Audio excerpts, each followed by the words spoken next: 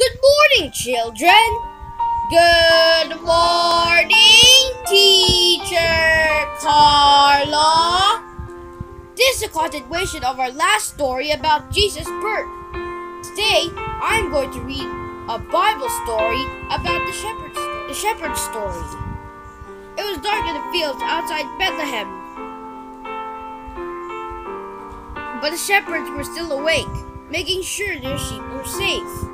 Suddenly, the sky became bright. "What's that light?" asked one shepherd. They were all really scared. "It's an angel," said another shepherd, very frightened. "Don't be afraid," said the angel. "I have good news that will bring joy to everyone. Today, your king has been born in Bethlehem. You'll find him lying in a manger. Go and see for yourselves." The shepherds listened in wonder.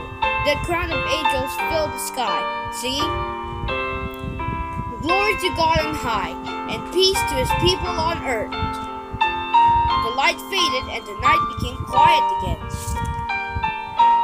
"We've seen angels," said the first shepherd. "You heard what the angel said. A king has been born," said another.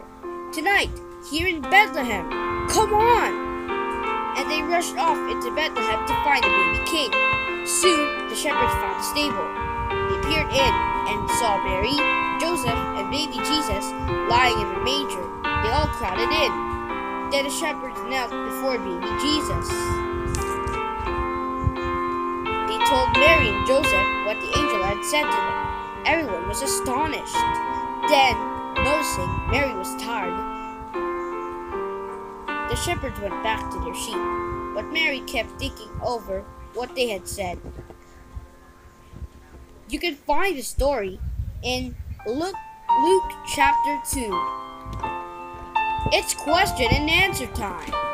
First question: what did the crowd of angels sing? Me.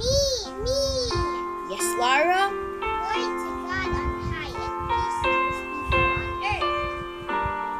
Correct. Last question: what did they do when they came to Jesus' manger?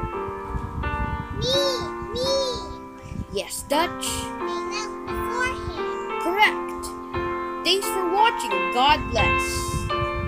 Make sure to like, subscribe, And share this video with your friends.